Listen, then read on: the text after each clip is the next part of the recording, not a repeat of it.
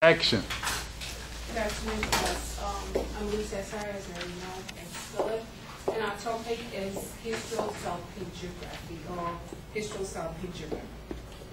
HSG for short. Hysterosalpingography is an invasive radiologic procedure that investigates the shape of the uterine cavity and the patency or openness of the fallopian tubes. It's typically for females with infertility issues, and it's done before ovulation to avoid X-ray to the fertilized egg. He's going to explain the procedure. Okay, so let me just show you a video of the works, just in case you missed what she said.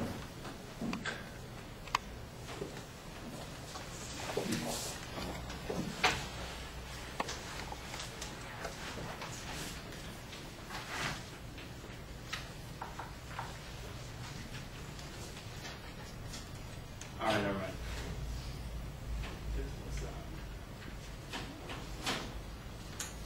Sorry, so basically he's just explaining what the procedure is, that it's a pretty common exam for women who have trouble trying to get pregnant. And as in terms of the procedure, basically it's very simple for a tech. It's just prepping the patient and prepping the room. Because the doctor, either a gynecologist or radiologist, will be performing the exam. So, as terms of what we do, we basically first prep the room. That's going to usually be in the floral room. And as for prepping the tools, here's a set of a tray, a box that they usually have for this exam. You typically have your sterile gowns and napkins and gauges, and then you have your gloves. You have some lubricant for the tube, along with aseptic, wipes, and iodine. And as far as patient goes, they're pretty much will be naked below waist. You just have them in a gown, and once they come in for the exam, you have to have them empty the bladder. That is very important in terms of this exam. Once that is all done, the prep work, you basically have them lie on a supine your table, and then you take a scalp film. Depending on the hospital, they may ask for scalp film. Basically, it's just a view of the pelvic girdle. And then once that's done, you have them positioned in a lithotomy position for the doctor to come in. And once they come in, pretty much they'll be finishing up the exam. So what they'll do is they will take a speculum, which is this right here. It's a device basically to open the vagina and open up into the cervix for access. And then once that's in place, they will, here's a picture of where you would insert it. You can see right here, the speculum is inserted into the vagina. And then once that's in place, they'll insert what you call a cannula, which is pretty much a catheter, inside through the speculum into the external cervical OS. And once that's docked in place, there is a balloon at the tip. Oops.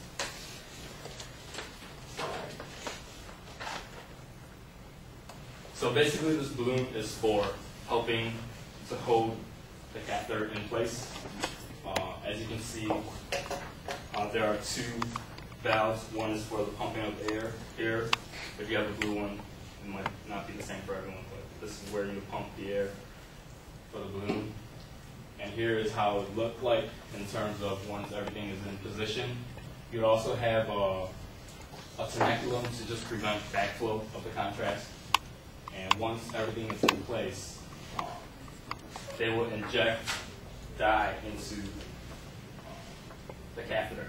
And usually they'll use a dye called sinographene. pronouncing it correct. Basically, these are the most common dye that they use for this exam. They'll only inject 10 millimeters typically. And as you can see, this black part represents the contrast. And in a normal fallopian tube, you'll see the contrast flow through the uterus out into the fallopian tube and spilling out into the peritoneal cavity. But here is one demonstration to the right where you can see some type of blockage, some type of pathology that occurred where there is no contrast flowing through.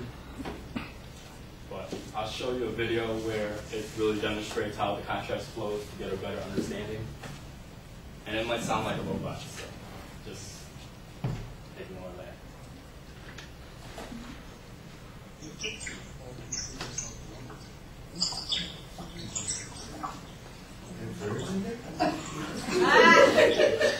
It works.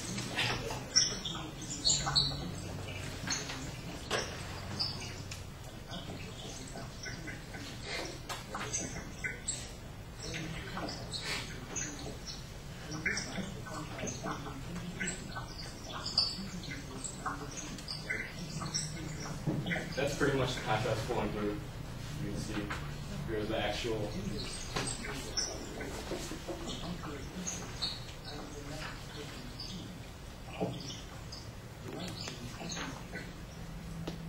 Here you can see, pretty much the last one was just showing a blockage in the right side of the fallopian tube. But yeah, sorry about that. It worked at home, but I don't know why it's not working here.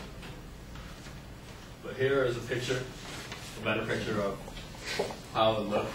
You can see the catheter right here injecting contrast through the uterus and out into the fallopian tube right here. And you can see there's spillage on both sides, demonstrating normalcy, I guess. Here's a better picture if you can see that. Right here, the fallopian tube. It's pretty small, and then the spillage is right there.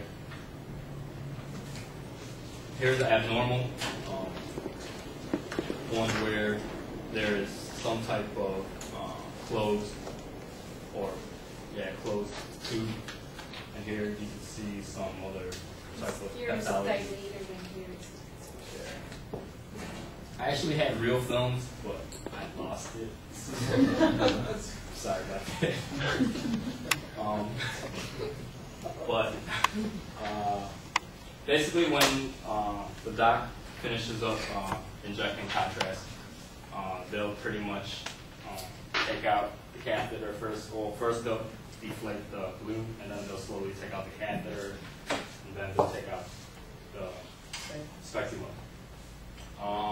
After that, I mean, depending on your hospital, they may ask for pictures for a post, but that really depends on your hospital. But the exam itself should usually take half an hour, so maybe 90 minutes most, depending on the patient and pathology.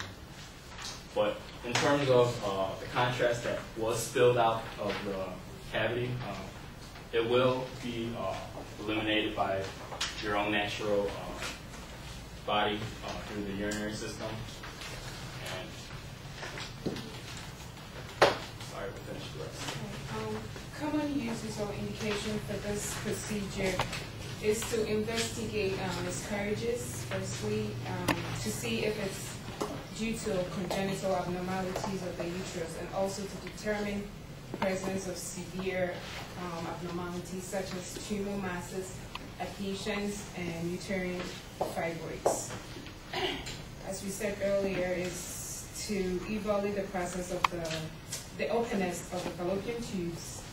It is also used to monitor the effect of tubal surgery or blockage of the fallopian tube due to disease, infection, or scarring. It's also used to check tubal ligation. It's all here. Yes.